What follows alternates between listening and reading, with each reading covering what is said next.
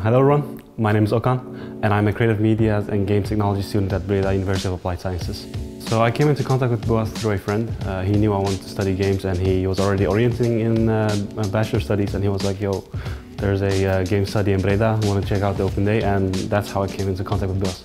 So why I chose BUas for this degree is immediately when I came into the open day, I saw that all the projects that everyone was working on and the professional experiences from the industry veterans that teach the students here at school, and I immediately felt welcomed and familiar with this environment, so that's partially the reason why I chose this. BUas Games, what in my own experience and also being told of other people's experience, is that it is a really tight-knit community, just like the gaming industry itself. The cool thing here is that when I work with someone on a project or when I just see someone in class and interact with them, that means that also I have a chance to interact with them in the future in projects or other companies or just networking in general, and that's really the thing that's interesting about this education. Best BUas memory so far is back in the first year, in the first block, after a couple of weeks.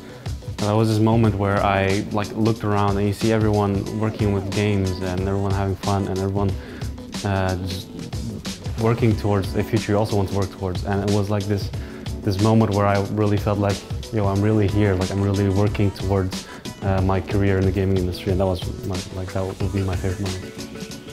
Teachers, they seem scary for a lot of students, especially because there's a lot of pressure on students here, and they're the people who grade you.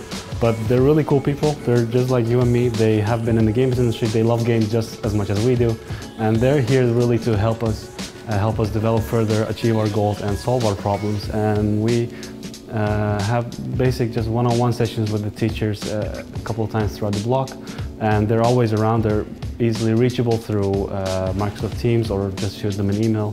And they're really cool people. They have fun just like you and me. Working with people from different cultures, like myself, I have a different culture than the standard Dutch culture, and for me it's easier because I already have like a wider spectrum of cultures. But it helps the environment and the project to work with different kinds of people, because everyone has a certain box that they can think in, and someone from another culture or someone from a different environment, they will have a different box, and you can combine all those ideas or concepts or whatever to create something that you would not be able to when you only work with people from the same kind of box. So my advice for new students would definitely be already start familiarizing yourself with the discipline. So if you're going to be a designer, find out what game design is. A lot of students don't know new students don't know what game design is.